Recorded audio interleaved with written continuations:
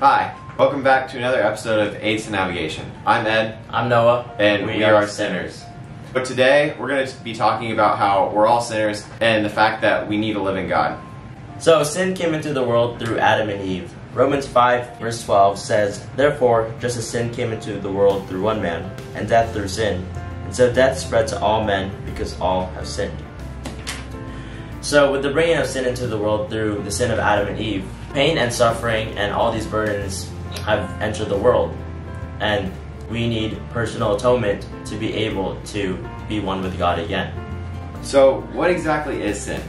Sin is thinking that we know better than God, and what we want is more than what God wants for us. And so, thinking about that as we continue to read, in Romans 3:23, it says, "For all have sinned and fallen short of the glory of God, and are justified freely by His grace through the redemption that came by Jesus Christ." So, because of God's grace, and grace is the undeserved, desperately needed, glorious riches of God given to us in Christ. Because of that, we are ultimately redeemed by Jesus Christ in His death on the cross. One of the best examples of grace is seen in John 3:16. "For God so loved the world that He gave His only Son, that whoever believes in Him should not perish but have eternal life." And this shows God's amazing love for us and how He was willing to sacrifice His own Son for a bunch of sinners who couldn't even follow God's law.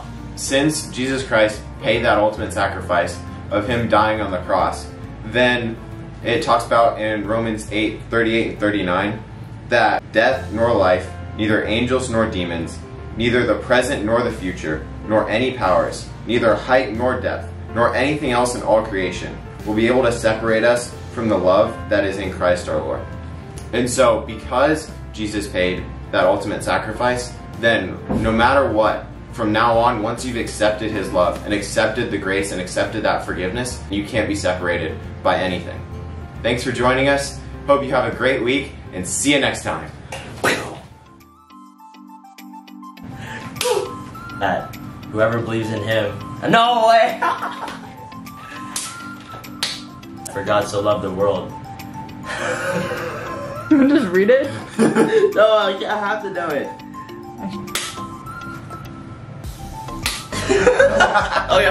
Okay. You need to work on memorization now. For God so loved the world. No, I don't want to read it. I don't want to read it. you're saying it right. You're just stopping. I'll put